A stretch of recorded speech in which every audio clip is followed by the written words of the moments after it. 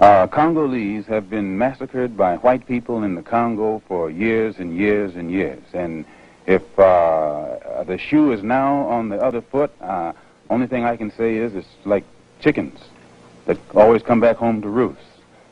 Do you personally feel, though, that there's some shame or involvement here or some guilt associated with the killing of other human beings? I think that the white people should be ashamed of the deplorable situation that has been existing in the Congo, which is not the fault of the Congolese, but which is the result of instigation by European powers who are fighting each other over the mineral wealth of the Congo. And now to make it appear that the Congolese themselves are criminals or brutes because they're reacting to these injustices that they've been victimized by is again ducking the question. Chambi is the murderer of Lumumba, who was the rightful prime minister of the Congo.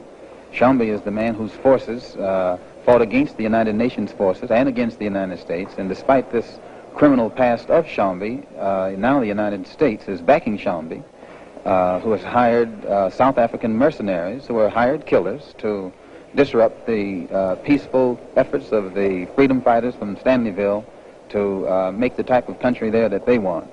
And it is this American support of Chambi, actually, that's at the root of the whole problem.